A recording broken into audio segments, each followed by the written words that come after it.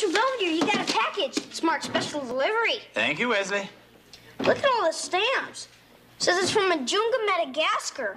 Yes, I see. Aren't you gonna open it? Oh, in a bit. I could open it for you. No need, but thanks for offering. How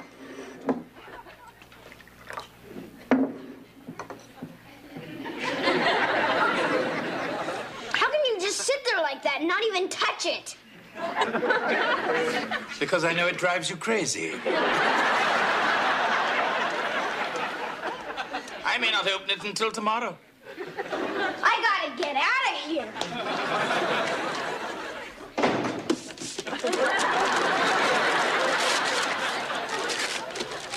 Come on, Marcia, we're gonna miss the game. I'm coming. Hello? Oh, yeah, hi. Hey, hold on a minute. It's Estelle, your cousin Harry's wife? Just tell her I'm not here. Come on. Estelle? George seems to have stepped away from the house for a moment. Can I take a message? Oh, I'm so sorry. That's terrible. And I'm not loaning him any money. Shh, George. Yes, Estelle. Yeah, I understand. Okay. Now listen.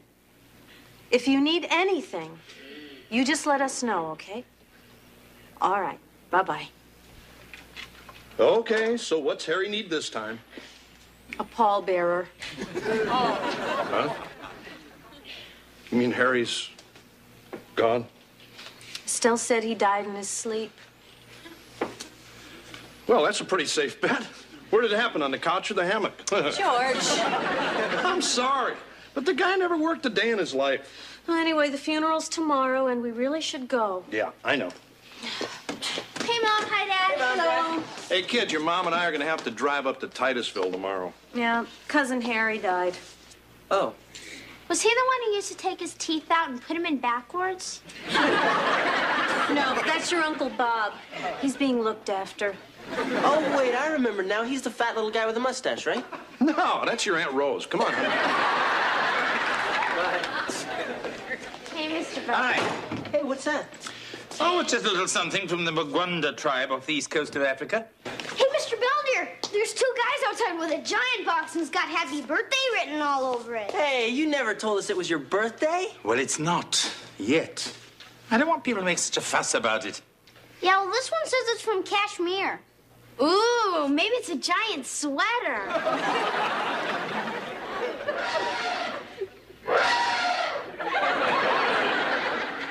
Somehow, I doubt it.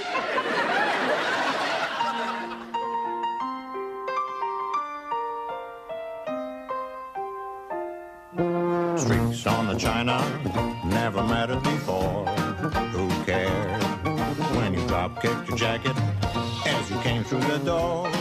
No one glared, but sometimes things get turned around and no one spared.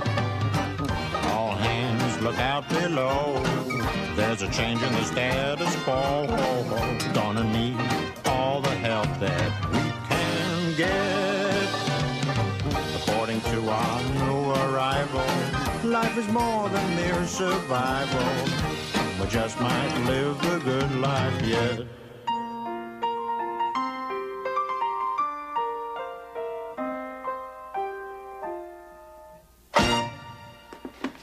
Gee, Mr. Belvedere, I still don't see why we couldn't keep him.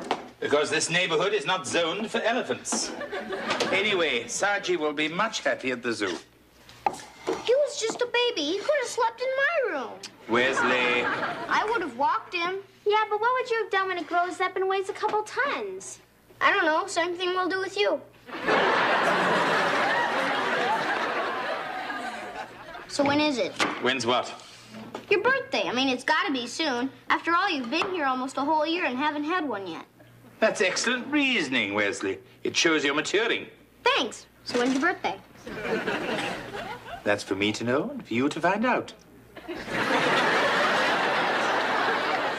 Hi, honey. Oh, hi, honey.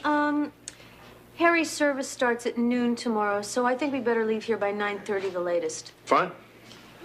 What you doing?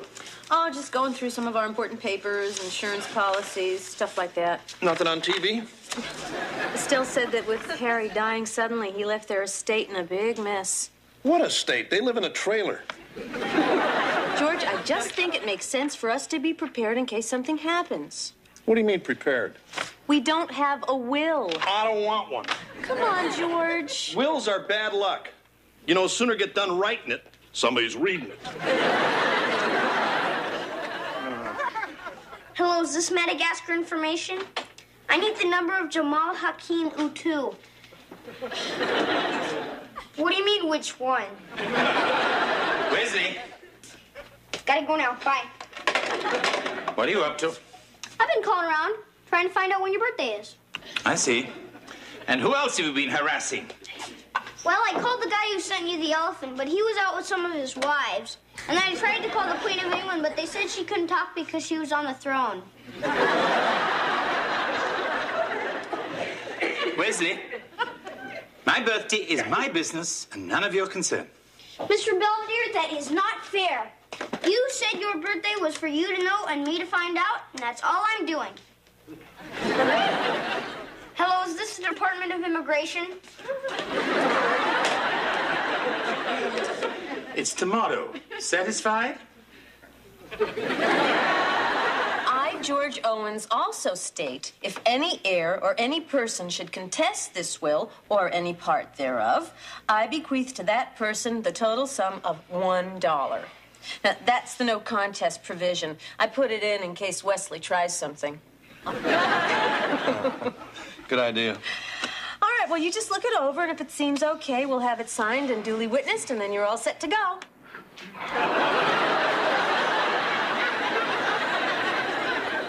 Well, what about you? Huh? I mean, your will. Don't you need one, too? Oh, no, not me, honey. No, not yet. I always assumed that you'd be the first to, you know. Have dirt thrown on me? You're right. I'll draw up a will for myself and leave everything to you. Hey, come on, honey. Look at the bright side. Maybe we'll both go together.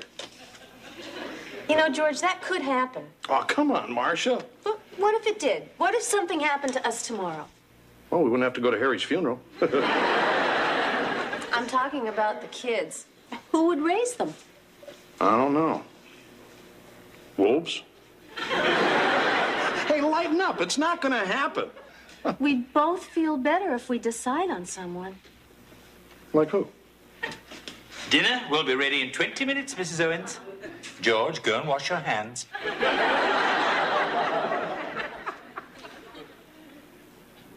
Oh, no.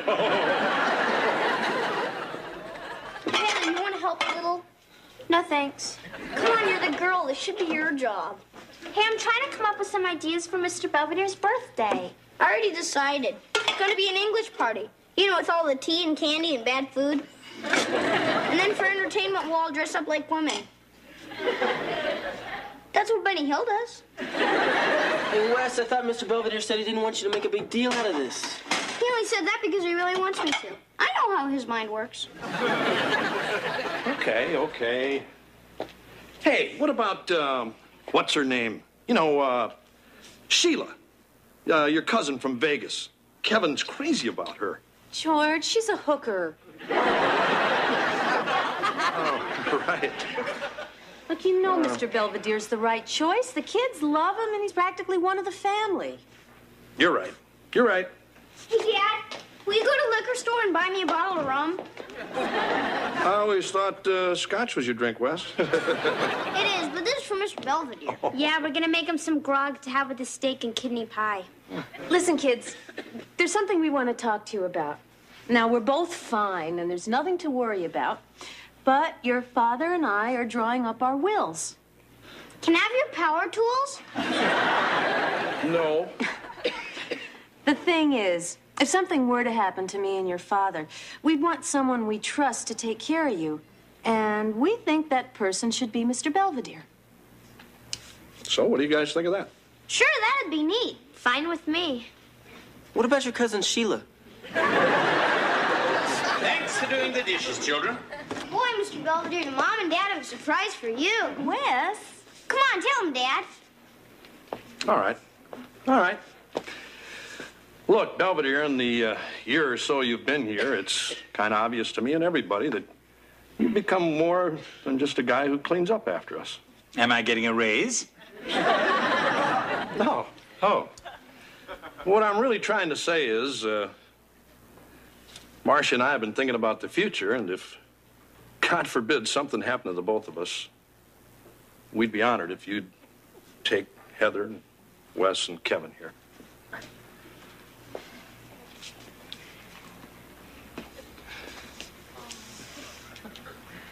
No, thanks.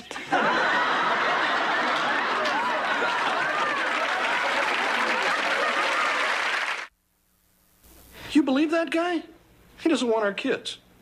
Yeah, what's wrong with us? It's not us, it's you. You're always driving him crazy. He likes that. Look, it's okay. This is Mr. Belvedere's decision. And if he doesn't want my children, it's up to him. Sure. It's no big deal. He's not good enough for you guys anyway. In fact, I wouldn't die now if he paid me. So what about Mr. Belvedere's party? What about it?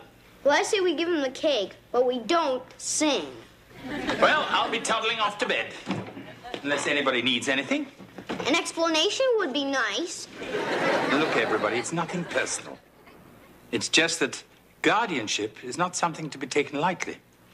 And quite honestly, I'm not prepared to accept the obligation. Hey, that's fine with us. We were only kidding. Right, guys?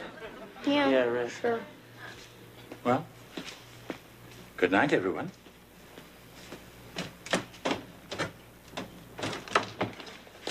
Hi, Mr. Belvedere. Hi. Hi.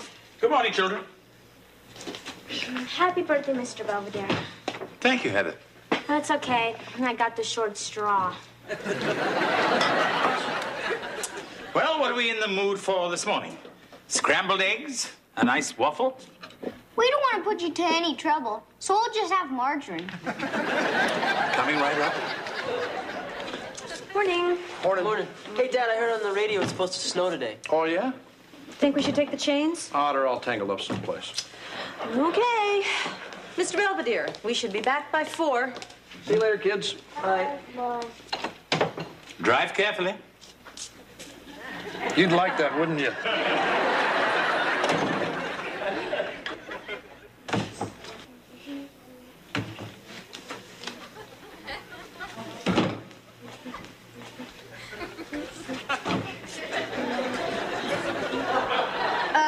Heather, just because we're mad at Mr. Belvedere doesn't mean you have to ruin his cake. What do you mean? Didn't you do this on purpose? No? Oh. Then great job. I'm back. Where's Mr. Belvedere? I sent him to the movies. Did you pick up his present? Yep, got it right here. So we gonna give it to him or what? Well, come on, Wes, it's his birthday. Besides, we can't return it. I just think it's too good a present for someone who wants to abandon us. Yeah, but when he sees how nice it is, he will feel terrible. Yeah. Let's all be extra special nice to him. Make him really feel like dirt. So where's Mom and Dad? They're not back from the funeral yet. They're not. And it's almost 6. It is? Maybe they got caught in an avalanche or something. No, Wes, they're just a little late. I'm sure they're fine.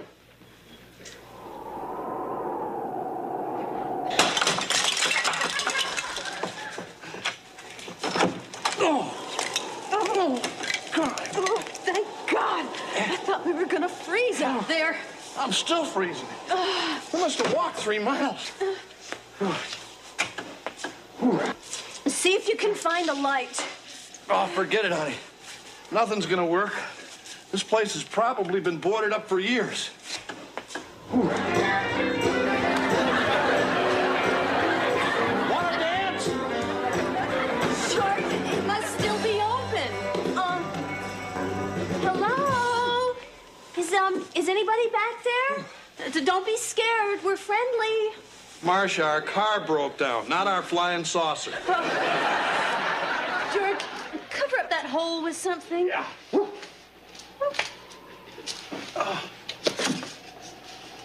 Hey, look at this. Seems old Zach here had his place closed by the tax man. Oh, yeah? Probably just happened. That's why everything's still going. Oh. Hey, come on, you better get out of those wet clothes. I'll check the back. Maybe there's some stuff we can change into. Okay. And why don't you see if you can scare us up some coffee? Yeah.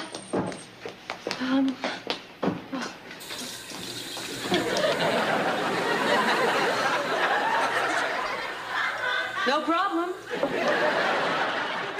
Okay. Okay, I understand. Yeah. Thank you, Sergeant.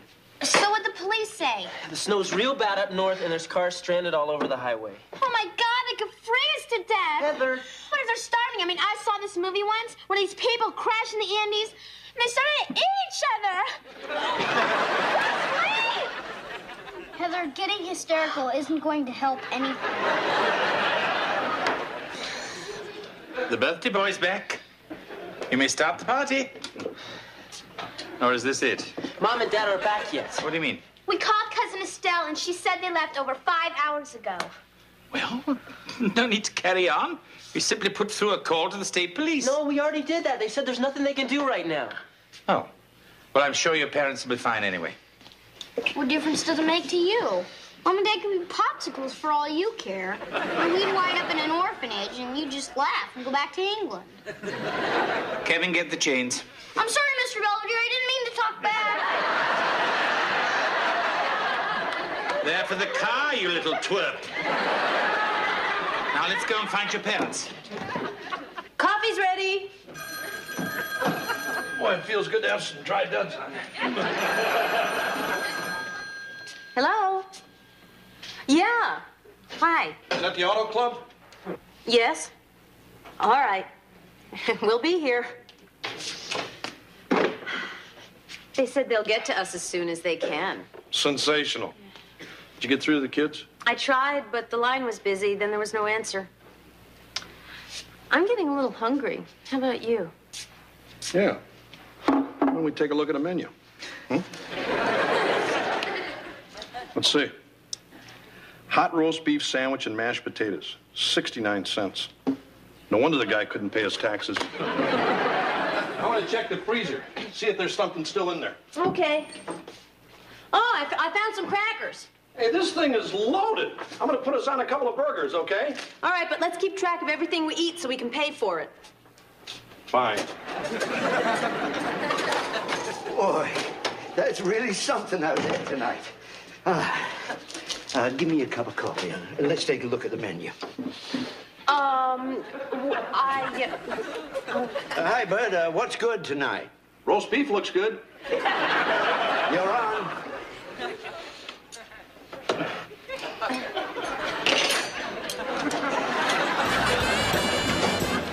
Hey, Doc, where's my toast? Oh, coming right up. Miss, I'm ready to order now.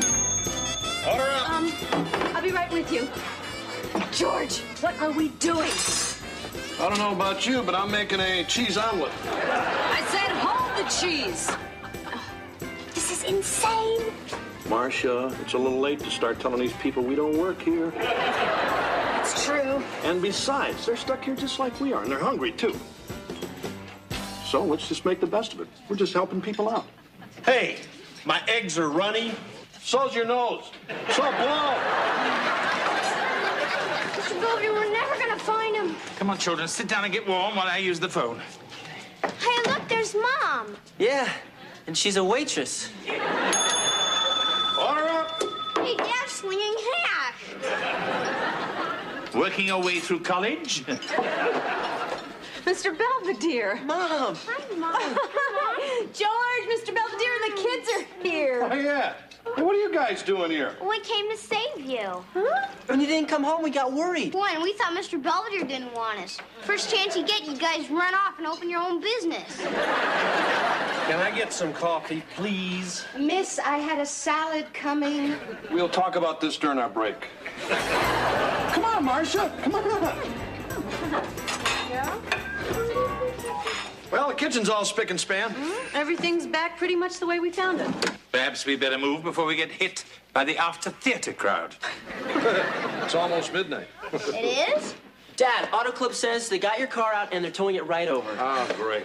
Come on, children. Let's get ready to go. Come on, George. Let's go and change. Yep. Wait a minute. If it's almost midnight, that means Mr. Belvedere's birthday is almost over. Wesley. I mean, we might as well give him his present. Happy birthday, Mr. Belvedere. We were gonna wrap it, but we didn't. Thank you. It's a pocket watch. Yes, I see. Yeah, and there's an inscription, too. To Mr. Belvedere, from Kevin, Heather, and Wesley, your friends forever. You can have that part scraped off if you want. Wesley, have you ever stood on the top of Mount Haltia in Finland and watched the northern lights go dancing in the sky? Mm-mm. Neither have I. But according to my schedule, I should have been standing there 3 months ago. What do you mean? I mean, I got shanghaied by a certain family in Pittsburgh. And somehow, in spite of myself, they've all become very dear to me. So what you're saying is, you want to go, but you can't because we're all so wonderful, right? Well, not you specifically. Look, the point is, each day I stay, it just seems that much harder to leave. Mr. Belvedere, you can leave whenever you want. We won't like it, but we'll understand. Sure, I'll help you pack. It's those snotty little marks I cherish most. Oh, hey, the tow truck's here. Oh, good. Well, just tell him we'll be right out. So that mountain over in Finland, think there's room on top for all of us? I suppose there'll have to be.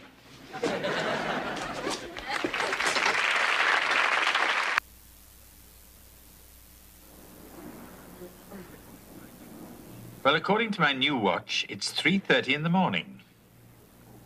Actually, it's 4. But it's the thought that counts. One minor complaint. What with all the confusion in rescuing George and Marcia from the blizzard, I almost didn't get my cake.